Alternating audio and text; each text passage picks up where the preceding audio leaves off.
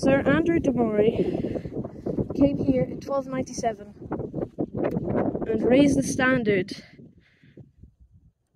in order to begin a fight against the English, known as the Scottish War of Independence. This is his coat of arms.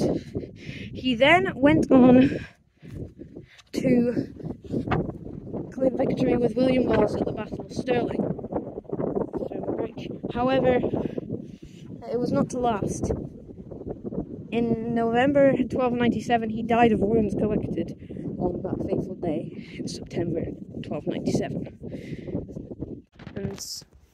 And so Andrew de Moray was buried at Fortress Cathedral. Or was he? See, all the articles we read while researching this video a year ago said that that he was buried in Rosemarkie, except for one, the top one from the Scotsman, which said it was here in Fortress. But which one was it? And we soon found out what the confusion was. There were 3 Andrew de Morays. Andrew de Moray,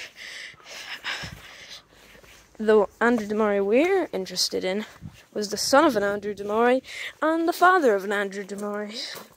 So, his father and him were captured in a castle, and he managed to escape while his father didn't.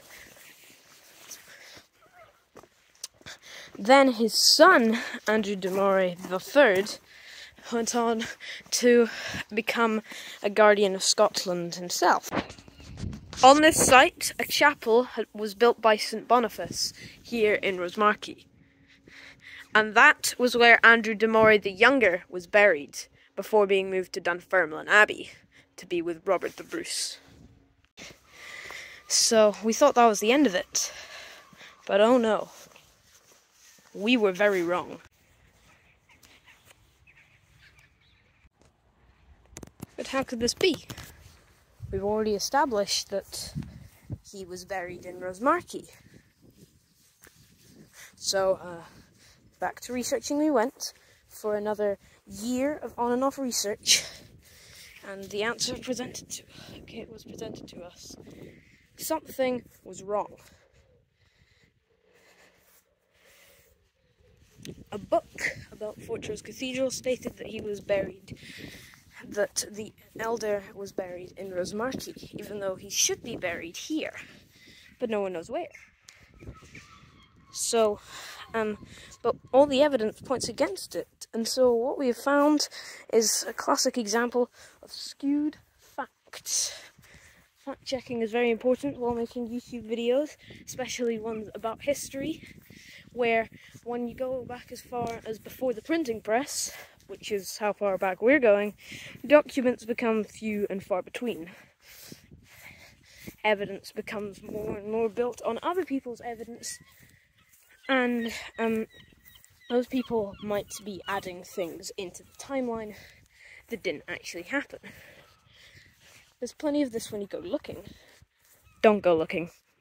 Please. Save your souls, people. So this tale of Andrew de Moray's burial place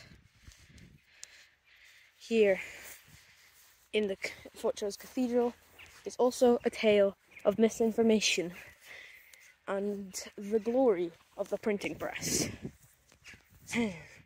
Back to the big project. See you then.